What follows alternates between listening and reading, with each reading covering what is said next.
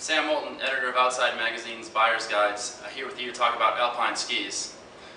We'll start with this year's Gear of the Year winning skis, which is one of our favorite big mountain skis. It's the K2 Sidestash. As you can clearly tell right off the bat, it's obviously plenty wide for skiing in soft snow, and so we recommend a ski like this if you ski, predominantly powder, soft snow, 70% of the time, but also occasionally ski groomers, what we call a big mountain ski. In addition to being fat, however, the other reason that makes it really great in soft snow is that it has a little bit of rocker in the tip, which you can tell.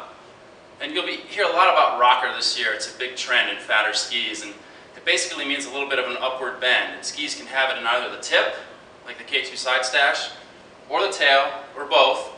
And basically that allows the ski to effortlessly come to the top, makes it easier to float in soft snow. Here, the K2 has it just in the tip. And so that makes it easy to initiate turns without that much tip pressure. But the tail, however, as you can tell, is squared off like a traditional ski.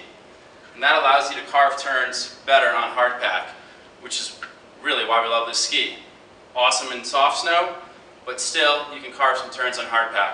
And that's why it won this year's Gear of the Year award. It's the K2 Sidestash. It retails for about $950.